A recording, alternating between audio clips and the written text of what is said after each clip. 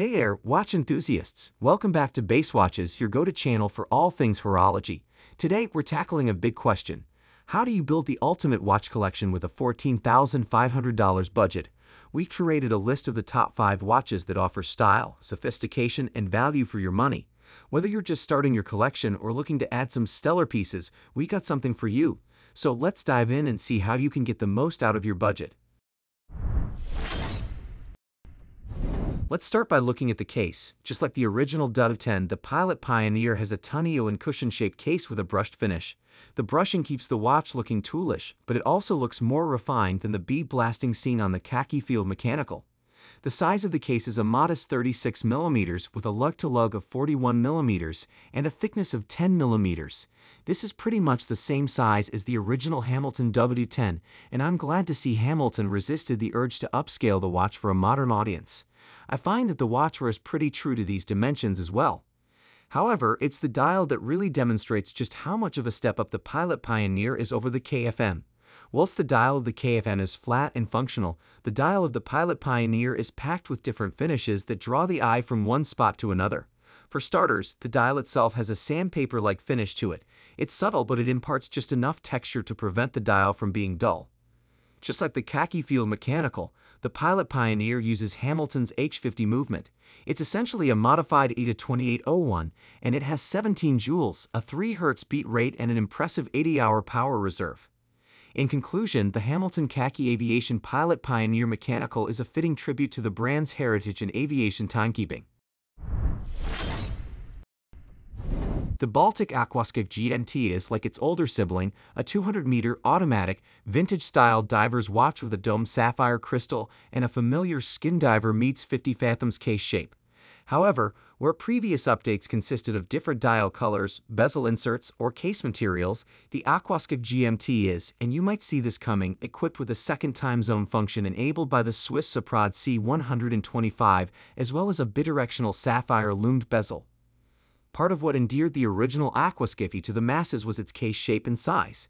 At a very reasonable 39 mm in width and only 47 mm lug-to-lug, the Aquascaphe GMT is virtually the same as the original and wears well on all but perhaps the very largest wrists, presenting a vintage profile also aided by an excellent vintage-style, domed sapphire crystal, which still only brings the piece to a modest 12 mm thickness.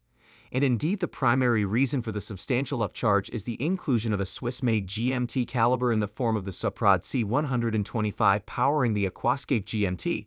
For those who aren't familiar, Saprad is part of the Festina Group and one of a few movement manufacturers, also including Sellita, that is providing brands an alternative to the previously near-ubiquitous ETA, a subsidiary of the world-dominating Swatch Group.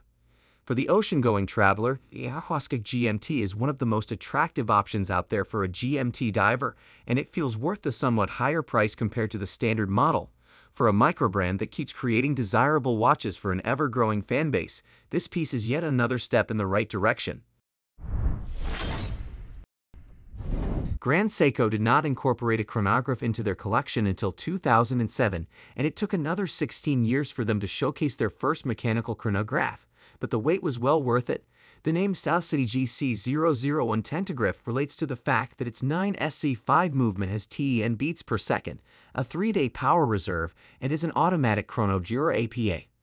The Grand Seiko Tentagraph is a sizable watch, measuring a substantial 43.2 mm in diameter and 15.3 mm in thickness. Most mechanical watches of this profile are top-heavy on the wrist, which isn't a good thing. Fortunately, the Tentagraph isn't like most watches. The watch is crafted in lightweight titanium, which is 30% more scratch-resistant and, importantly, lighter than stainless steel. This helps to bring down the weight of the watch head. For added comfort and security, the lugs are gently curved to fit the contours of the wrist. The case is also fitted with a scratch-resistant black ceramic bezel with a tachymeter scale, a popular design for sports chronographs these days. To round things off nicely, the case is matched with a titanium bracelet with a 3-fold clasp. Driving the Grand Seiko Tentagraph is the new 60 joule caliber 9SC5. The movement is based on the 2020 caliber 9SA5 that was first fitted with the dual impulse escapement, an in-house developed escapement with greater efficiency than the classic lever escapement. As they say, better late than never. Grand Seiko's long overdue foray into the world of mechanical chronograph watches was well worth the wait. The Seiko PROSPEX King Turtle is a modern reinterpretation of Seiko's iconic turtle diver's watch, celebrated for its durability, reliability, and distinctive design.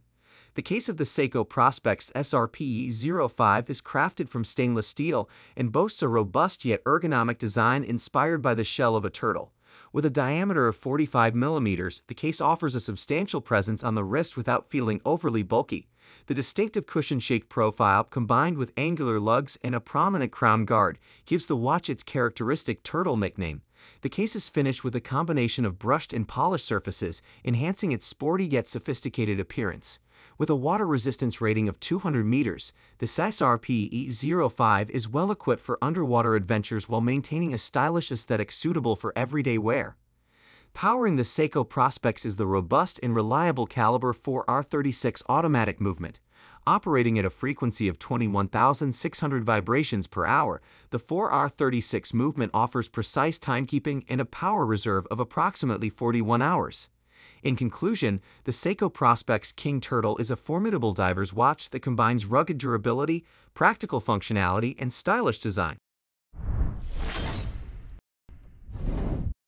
The Oris Divers 65 watch has a vintage look and feel that many people find charming. Despite being a modern watch built to modern standards, it has a certain old-school quirkiness that sets it apart. When I first saw it, I had mixed feelings, but I was immediately struck by how comfortable it felt on my wrist. With 3 different sizes available, it's easy to find a Divers 65 that suits your personal preferences and wrist size. One of the stand-up features of the Divers 65 is its case design. Although it may seem simple at first glance, Oris did an excellent job with the proportions, resulting in a watch that is comfortable to wear in the real world. Unlike many bulky dive watches, the Divers 65 has a low-profile design that conforms nicely to the natural curvature of most wrists. Additionally, the midcase is remarkably thin, making it sit very flat on the wrist. The stainless steel bezel with a black aluminum insert is somewhat standard, and the grip provided by the bezel teeth is adequate even when the watch is wet. The unidirectional 120-click action is relatively positive, with minimal backplay. Inside the case is the Oris Caliber 733, which is essentially a Sellita Southwest 200 automatic movement with an Oris red winding rotor. If you're considering buying a Divers 65, you'll need to think about what kind of experience you want from your watch. This is a modern timepiece that looks and feels like a vintage watch from an independent, historic Swiss brand.